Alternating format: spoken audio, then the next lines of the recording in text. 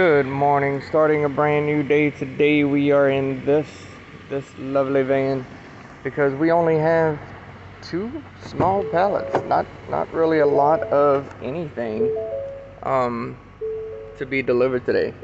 One of them is for 7 a.m. The other one is just whenever I get there. So we're getting situated. I was in the process of moving all my stuff around, getting everything where I needed to go. That's really not going to stay there, but I have my cup of coffee from the office because the office gives us coffee, and yeah.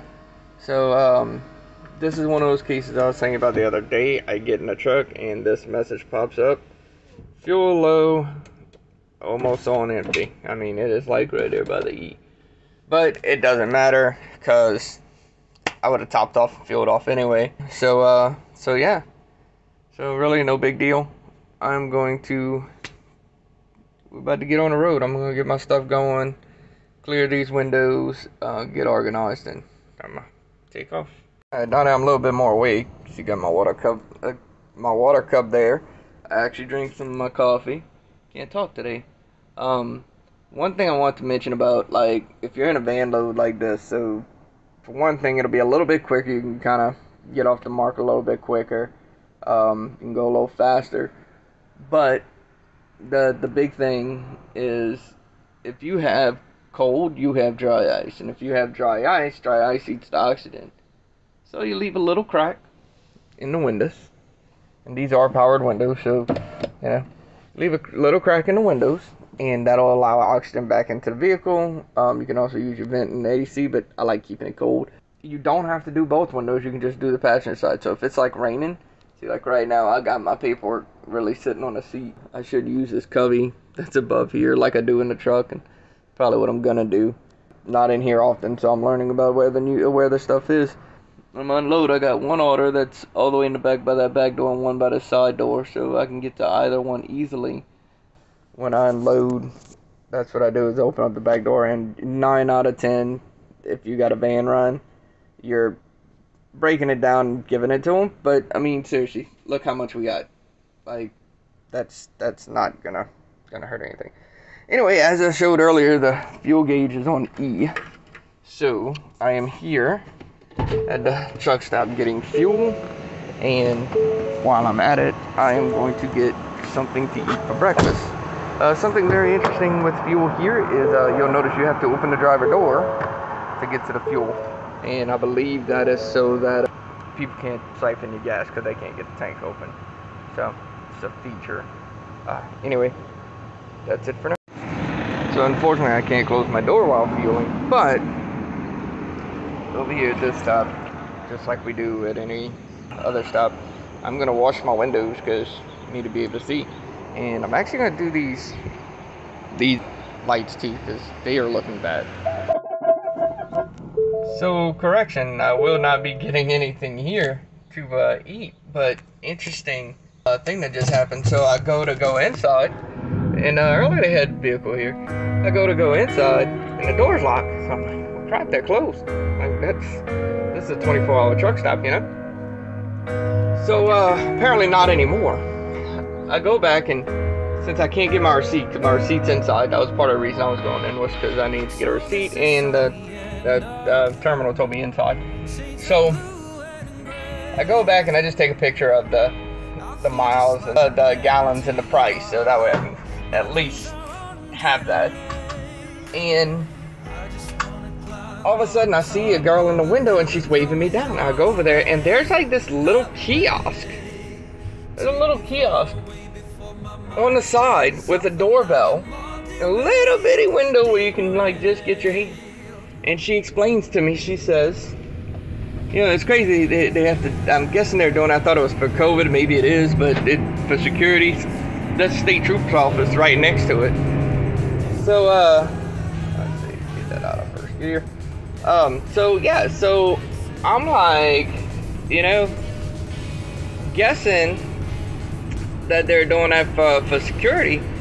But anyway, she tells me, she says between 5 a.m. because it's not quite 5 yet, it's 4:40. She said between 5 a.m. and 10 p.m. and 5 a.m. that door is locked, and the door is locked between 10 p.m. and 5 a.m. But if you need them, they will actually come to the door to get what you need or whatever you need help with. So in this case, they got me my receipt. I don't know if they'll bring food out to you or something like that. I don't think they do that, but like they needed the receipt. I needed the receipt, they got me the receipt.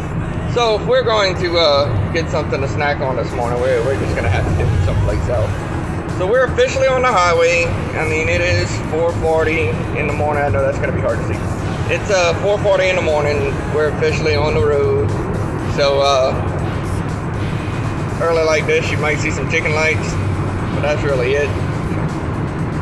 We're headed to, looks like Laffite first, and we're gonna catch Paradis on the back end because Laffite just needs to be there in the morning, and Paradis asking for 7. It'd be really weird if they sent me out, 2 hours early to get somewhere that's a half hour away. Oh, we'll see. Well, the sun's coming up. I really did not film much on the way over here, just mainly because it was so dark. Probably could have got away with the expressway because all the lights and all there, that's pretty well lit up. But heading down to Laffite, Jean Lafitte, which to the Tidewater dock there to offload, which is pretty much, I mean, they have a small community here, fishing camps and all whenever you get towards the bottom, towards the south end of the road. But then you'll just run into one of 2 docks they got here. It's just at the end of the road. So yeah, that's really where I'm headed now, and this is what I'm on. It's just this little back road, 2-lane. Guess there's not a whole lot to see.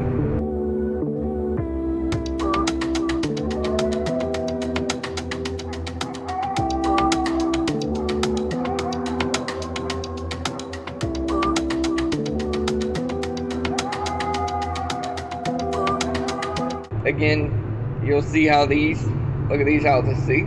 Up on stilts. We know what that means. You know you're getting close to water when you see that. Museum. But yeah, you know you're getting close to water whenever you see the buildings start climbing up in the air. That means it's gonna flood, or that it does flood. You're here. I don't know. Boat, I guess, for decoration.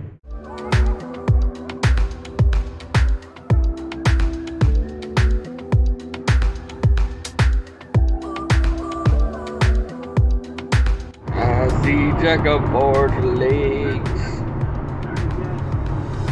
We're definitely in the right area. That is Simcoe, and they got some jack-up boarders sitting there at Simcoe.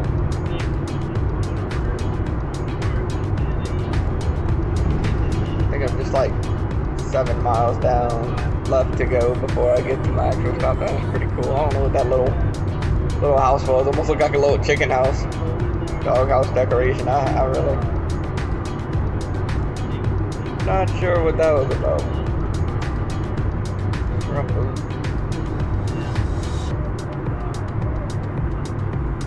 There's the water tower. Have palm trees here. Cajun Bahamas, right?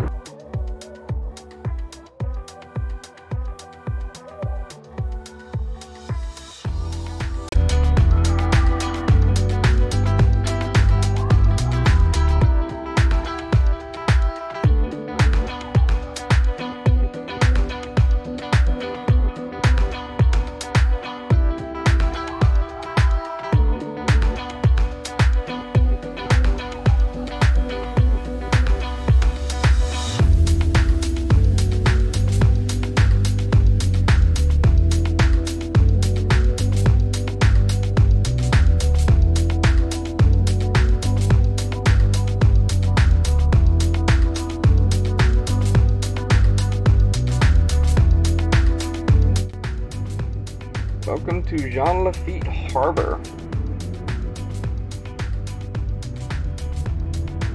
So we're reaching the end of the road, which is going to be where the Tidewater dock is.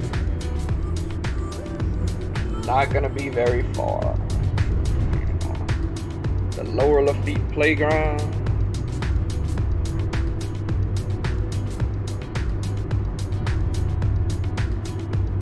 Yeah, this is the end of this stretch. So the thing about the bayou in Louisiana, I guess, that try to help some people out.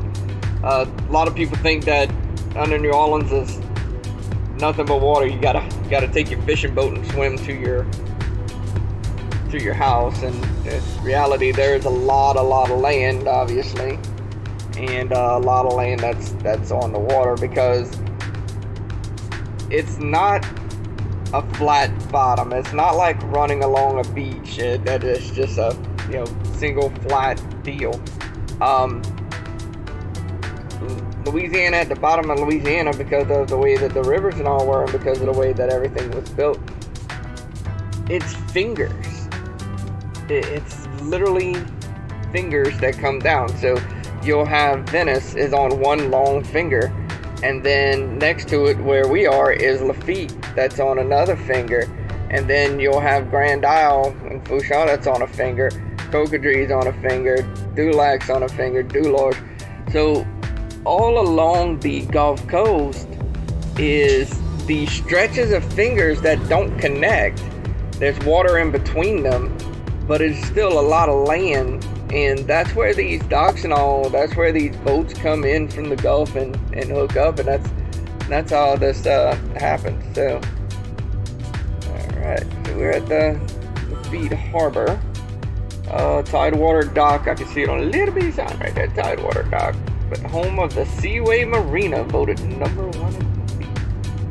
So, yeah, there's fishing boats and all come out of here, obviously water fish. But yeah, these offshore boats come out of the Gulf. They're coming to all these, and when I tell you all of them, I mean all of them. They're coming. That was a hell of a pothole. Good Lord. They're coming to all of these little fingers, and getting all their supplies and their equipment and all, and then going back out based off of whatever's closest to them in the Gulf itself. So, alright, so we are here. We have reached the end of the road, and as I mentioned, the one of two docks here. I think there's another dock over there, and this is Tidewater here. So I'm gonna go wake somebody up, find somebody, and try to get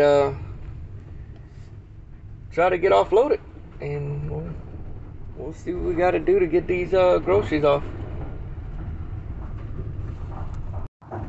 All right, so we are on our way to our next stop. It is 6:19, so we did pretty dang good. Got here, called the yard. He told me where to pull it. Two guys came out and said, you got groceries for this order? I said, yes, I do. And they came, offload the back, signed my paperwork, call it a day, let's roll. I can see some dark clouds and clouds that are wanting to become weather. As of right this moment, it's actually a pretty nice day out. It's not very hot, it's not raining at the moment. But if you look off in the distance, I see some gray out there. Sorry, I can get my mirror out the way. I see some gray. That looks like that could eventually become rain. You know what I'm saying? Like that could become something. So yeah, definitely hoping that it stays clear. Now granted, that is not a very big area of gray. Like it turns clear all the way around it. It's like just one massive gray cloud, and everything else is clean and pretty and bright, sunshine. I look across and I see these cloud formations up here, and they look like mountains.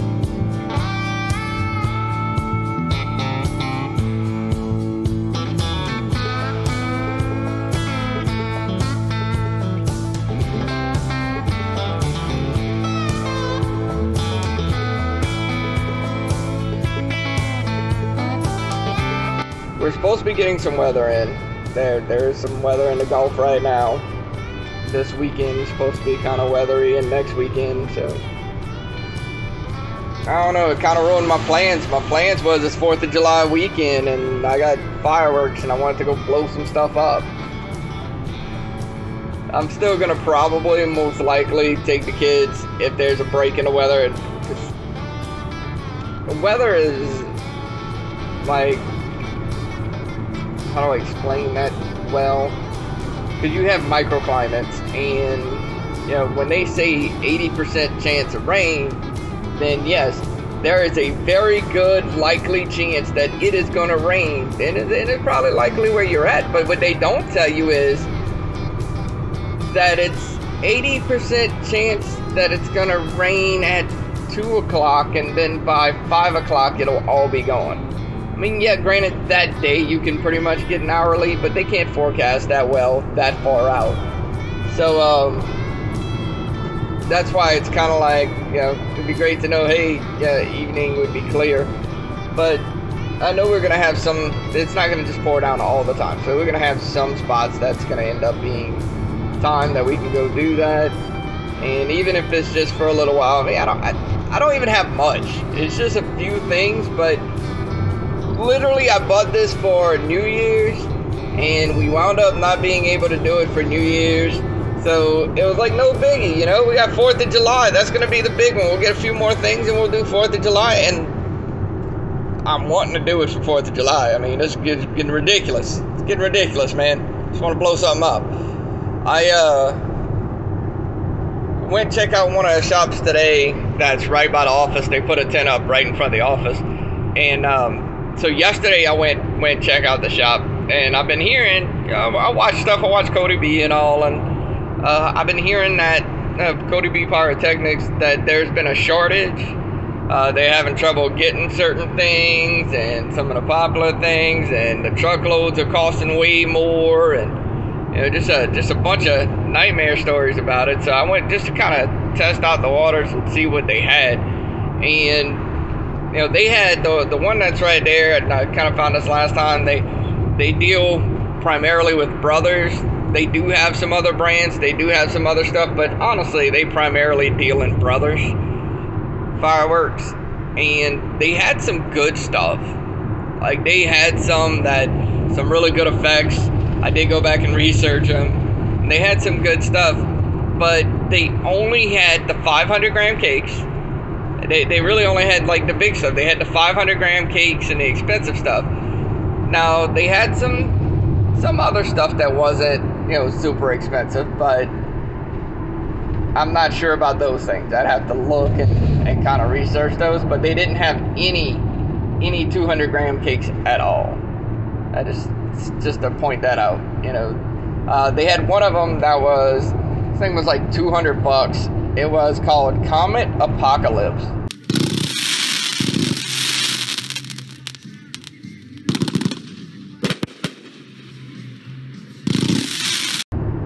Now, granted, this is a show. This is like a show in a box. I watched a video on that, and if I had that kind of money to burn, right, yeah, definitely I would do that. That would be, that you set that up and you put that out and you got a show, at least for a little while. You have a show that you and the kids, hey, St. Anthony, gotta show that. But yeah, you have a show that the kids can enjoy. So, you know, kind of got to give and take on that one. But I think I'm going to take what I have. I may go look at a couple of other places and get 1 or 2 more things. But I'm really not buying a lot this time around. I'm not buying much at all. Kind of trying to save up. Got some goals in mind. And just trying to stack some money on the side, because I'm going to need it to fulfill those goals. So, but yep, that is the ultimate plan of what's going on right now. That is really weird. I don't know what's up with that. That car has names all over it. I went into the fire station, so it might be firefighters' names of people that have died. I don't know, some kind of monument, but that was That car was just, it was a black car and it was just white lettering all over, and it was, when I got close enough to see it, it was names, people's names. So yeah, I'm guessing that's, could be pulled into a fire station, could be firefighters' names, could be 9/11, something like that. So this is actually a really nice area.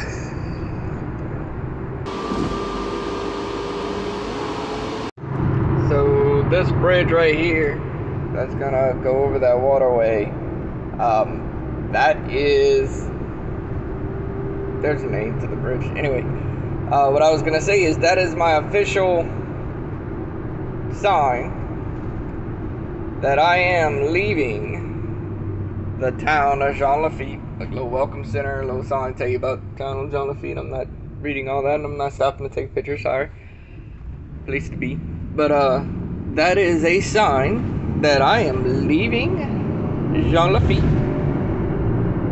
and headed towards Barataria. Thanks for visiting Jean Lafitte.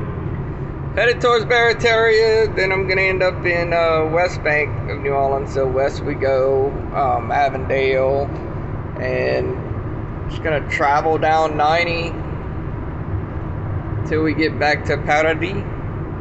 Get to Paradis, around the Zalmans is where my next stop is, and we're gonna go ahead and get that offloaded.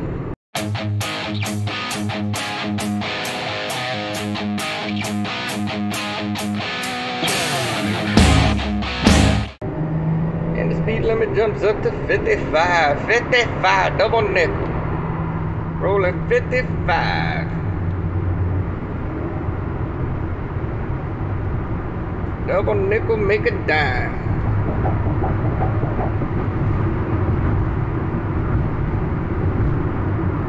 Alright.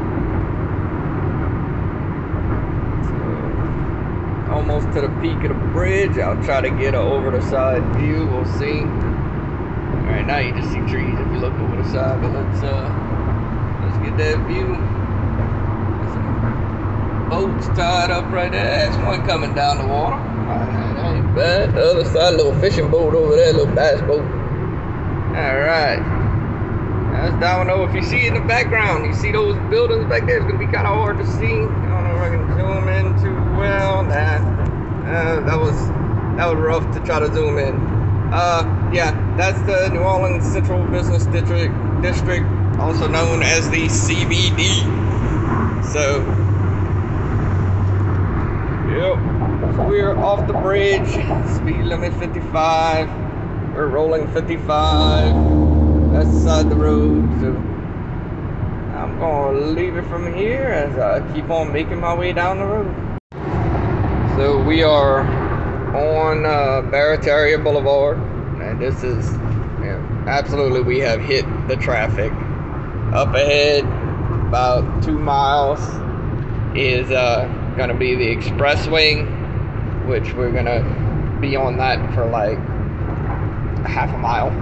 The expressway, to explain it, yeah, I guess they call the whole thing the expressway, but the expressway is a raised bridge area that goes over a lot of the metropolitan area on this side, and speed limit on it 65, and you can you know, it takes you to the Greater New Orleans Bridge, you know, if you're going that way, going into the CBD, but then coming back the other way, it brings you down to like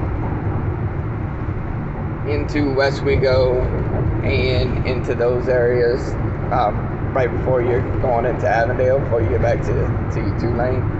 But I'm not really gonna film it, just because, I mean, if you look at traffic right now, and it doesn't seem that bad, but believe me, it's 3 cars wide and it's pretty thick, and I actually have cars going around me like doubling the speed limit here. But traffic congestion and the way that people drive so aggressively in this area is the reason why I won't film the expressway. Maybe one day whenever I have like a mount, put it on a dash or something like that, I can do that. But yeah, I'm not gonna film that because I need to give it pretty much all my concentration, honestly. So the speed limit will drop down to 35. I need to get into this left lane, I do believe. And then you can see that bridge up ahead. You may see some cars coming off of it or going across it fast. That is indeed the expressway, and that is where it is that we're headed. And we will be going left on the expressway. So, well, I am completely offloaded. See my empties back there. I got over here. I didn't record much. I was actually on the phone with my wife whenever I drove up. So it is a nice area. I'm actually going to drive it, record it driving out. I wasn't even sure if I was in the right place, and that's how it goes with this job sometimes. You make a turn and it's like you trust it that it should be around here somewhere, but it was like houses in the middle of the woods kind of area along a bayou, and then boom, all of a sudden here is this train tracks and gravel road, and I'm here with signs all over. So I was able to get there, and it was for the dispatch office itself, so he was happy. We just went ahead and, you know, offloaded those couple little items for him. No more. It was a small, very small order, like you put in your fridge at home, like you put in your college fridge at home, really. I'm gonna go ahead and record this drive out of here, and y'all will see what I'm talking about. Whatever I tell you, it's like almost feels like you're lost.